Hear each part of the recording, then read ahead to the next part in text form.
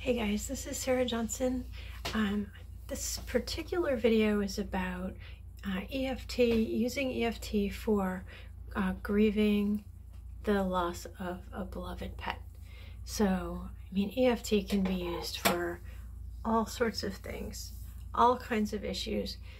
I find it really effective to help me deal with feelings of guilt, some trauma actually, and sadness and responsibility, and sort of persistent thinking about the loss of one of my pets. So Okimo was a golden retriever, and he had a rather quick passing in that he sort of fell ill.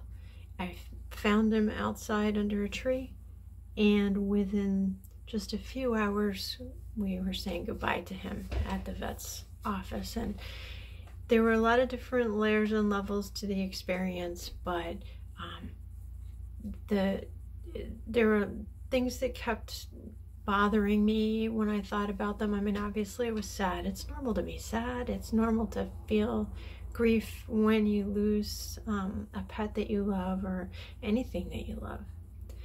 But if you find that you're getting stuck, and I had a little bit of stuckness in that certain parts of the memories were really still hurting a lot when I thought about them. So we call that activation. I was in EFT. If thinking about something activates you, so physiologically perhaps you feel like your heart rate increase, or maybe emotionally you start to have waves of feelings, or maybe what you do is you just push it away.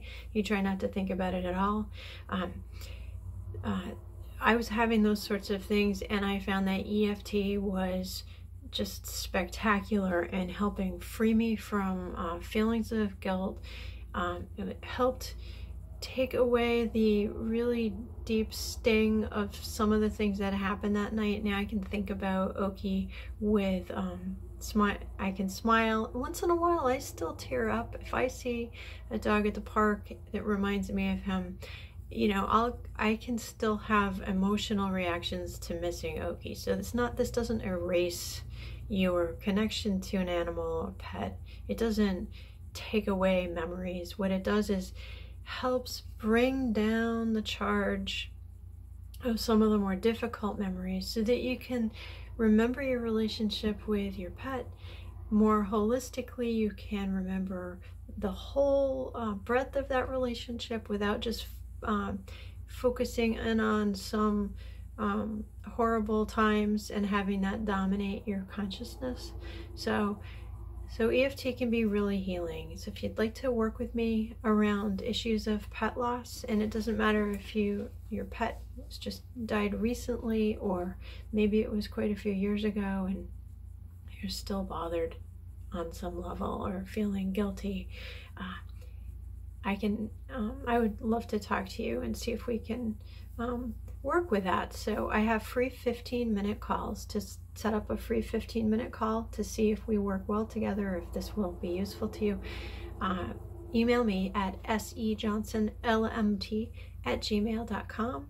You can check out my website, sarahjohnsonwellness.com.